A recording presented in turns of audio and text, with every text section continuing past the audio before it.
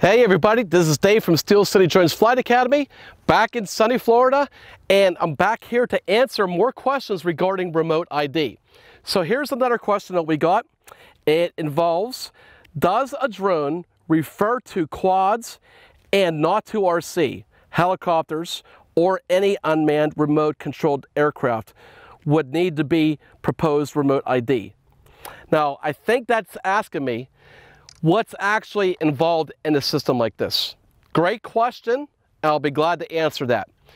Under the proposed plan, it is going to affect all unmanned aircraft systems. Under that umbrella includes any RC planes or helicopters.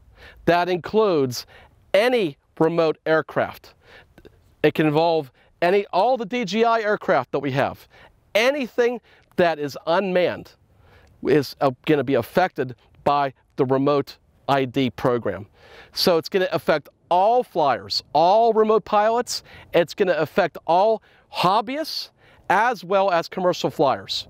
And it's going to even hit the hobbyists more because now if, let's say you want to use the same, let's say your dad built a RC plane 10 years ago. And in 5 years, under the proposed plan, you want to fly that same RC plane. You're going to be limited. The FAA is going to tell you that you can only fly it in very specific areas. And you're going to be very limited on where and what you can do with it, or how high you can fly, and how far away you can fly it. So it's, I think it's not defined clearly, but I think that's going to be relegated to like AMA parks, for example. It is going to affect all remote aircraft.